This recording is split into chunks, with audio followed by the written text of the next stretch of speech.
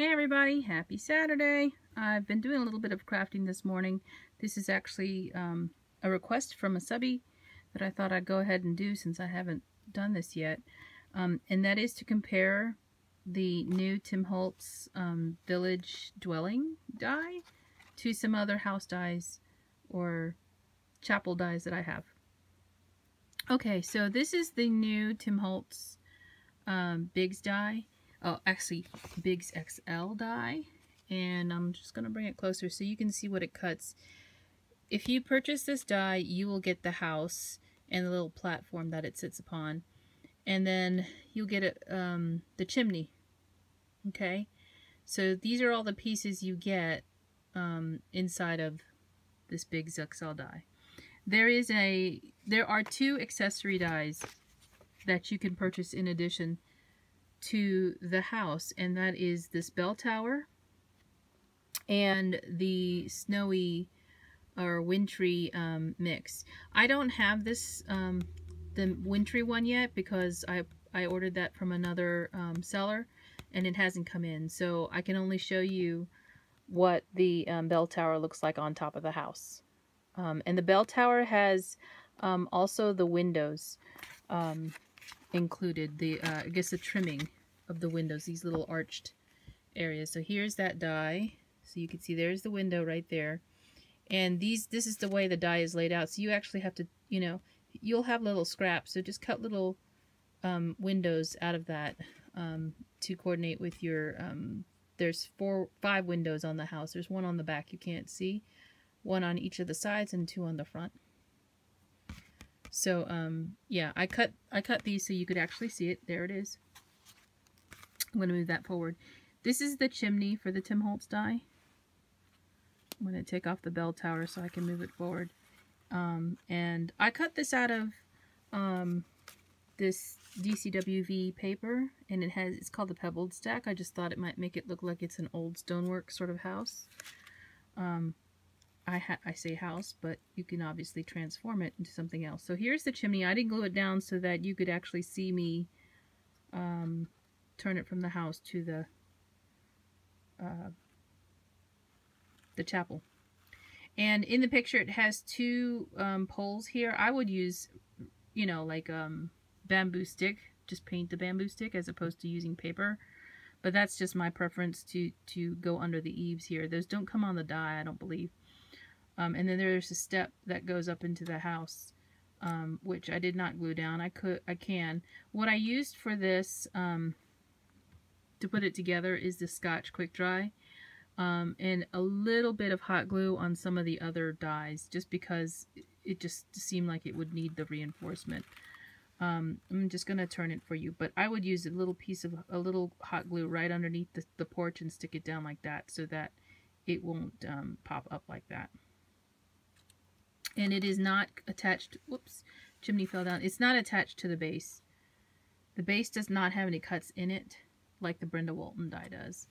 And you can see here, I've added the outline for the windows in a different color from the paper pad. Now, one of the tips that I have for you is if you're going to use these little casements that go on the windows, add them while it's flat because it's easier.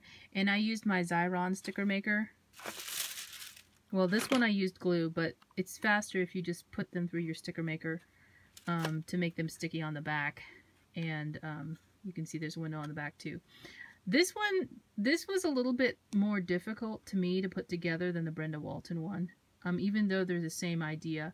And I think it's because of where they have the tabs in here and how it's constructed.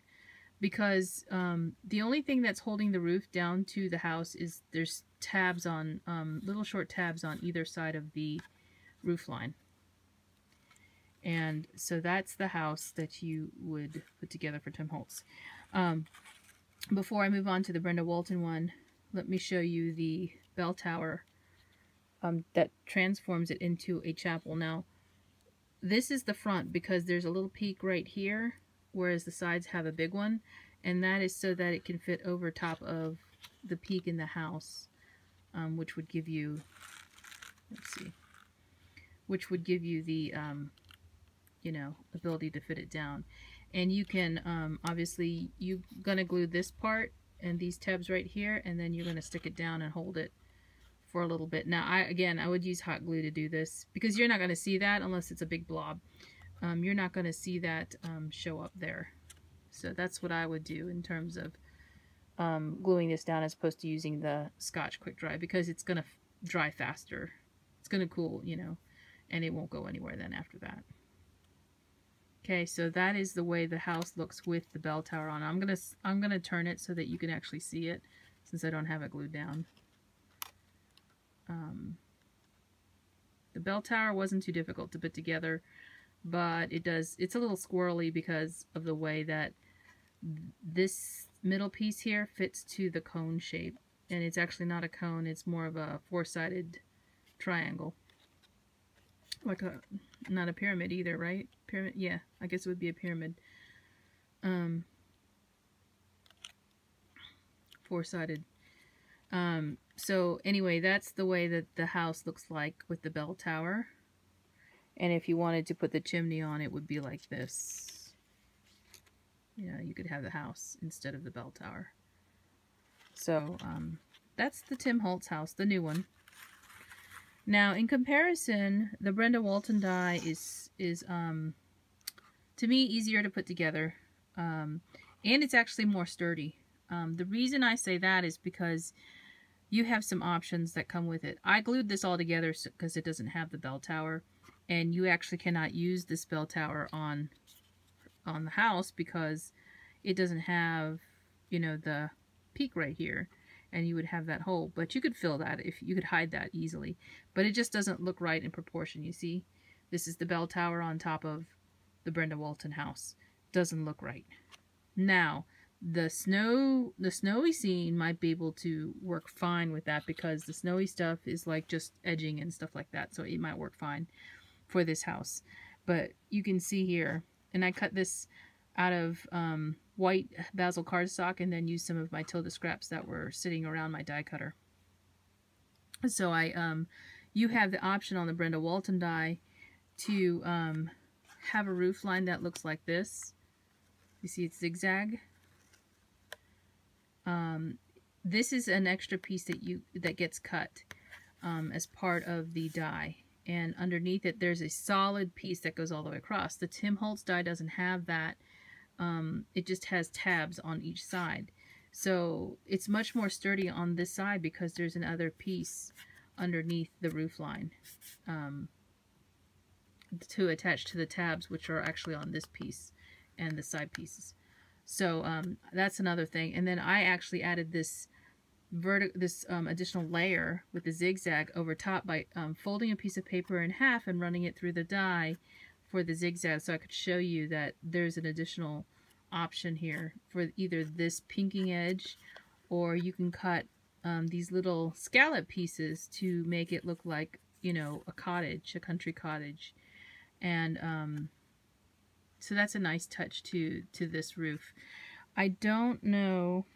Okay, so the Brenda Walton roof line could probably fit on the Tim Holtz house because they have the same dimension, it looks like. But if you do that, you have this problem right here, this little peak, triangular peak in the front, because this attaches to the actual, you know, the house. So you'd have to work around that somehow and figure out, you know, where to cut the lines in here.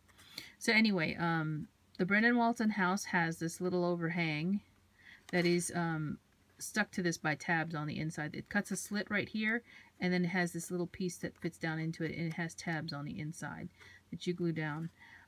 The windows, I did check to see if these windows and the windows on the Tim Holtz house, you could use the casement. You can't, because they don't line up the same. Let me move that. They don't line up exactly. See, the Tim Holtz house has bigger windows than the Brenda Walton does. And then here's the platform for the Brenda Walton die. You can see it cuts this little slit here, and you can then insert like a light or something like that inside of the house. And its platform is rectangular, Now this die has a square, more square platform than the other does. See, it's more squared off. So they are somewhat different. I think the cottage looks better, to be honest. But if you want some variation in the little houses, like if you're making a Christmas village, you definitely could make like a whole neighborhood of houses that are all different styles with this. And you could make a church for the village. Okay, I have a bonus. In addition to these two house dies, I have a spellbinder die. It's called the Beacon Street Chapel. And the reason I cut this is because you can turn that Tim Holtz die into a chapel as opposed to a house. This is the Beacon Street Chapel, and I will show you what it looks like. It's from A Gilded Life, from Spellbinders, and there it is. It's adorable. The way that they constructed this this one was really easy to put together as well, I think, compared to the house, the Tim Holtz house. It has the details all included in the packaging for the windows, the casements.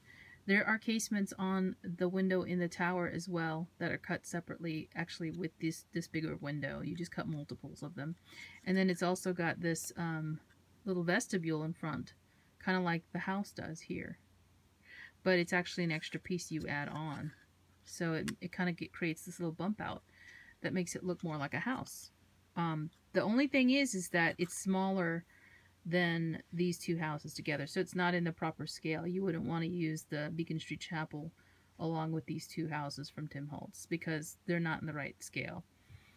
So I wanted to show you that in relation to these houses that I'm showing you here. The other side of the chapel is exactly the same, because what you do is you cut two pieces of the side and front are attached together. So you cut two pieces of that, you cut two vestibules, you cut two pieces of the roof, and then you just cut one of the shapes for the bell tower. Okay, now I happen to have handy, this is the Magnolia, the large house for Magnolia, and in relation to the Beacon Street Chapel, it's actually a pretty good size to the chapel. So you can see here that it might be a better, if you wanted to make a mini scene, it might be better to use this large Magnolia house along with it. The small Magnolia house is too small. Here it is. Well, I've often thought it would be kind of cool to put, you know, like a little house attached to the big house. Kind of like that to make it look like a bigger house. I don't know. I'd have to figure that out somehow. But, if you wanted to make a little village scene, you know, whoops, playing with my little houses here, make a little scene, it would be a little bit kind of strange to have the little house because it to me doesn't look in the right scale. But I guess you could. It really is your preference. So those are the houses and the churches that I have. I actually do have the paper tray ink house, and it's even smaller. It's probably about the size of the small house for Magnolia, but it's square. It's not like this. It looks like a box. So anyway, that's what I just wanted to share with you all.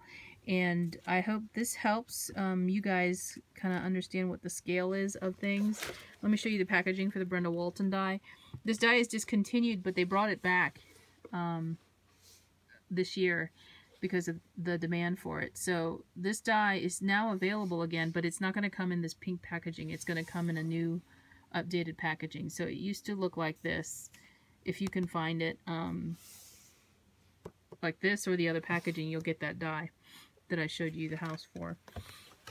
And then the Tim Holtz die, you guys know that his stuff is like this now, and this is the packaging for it. But I wanted to go ahead and share that with you since somebody had requested it. And now you can see all of the pieces together and what they look like. Let me see if I can get a better view. Sorry, my finger got in the way there. Oh, there we go. Of all of the houses and the churches together. Okay, so I hope that helps. I'll talk to you guys later. Have a great weekend. Bye now.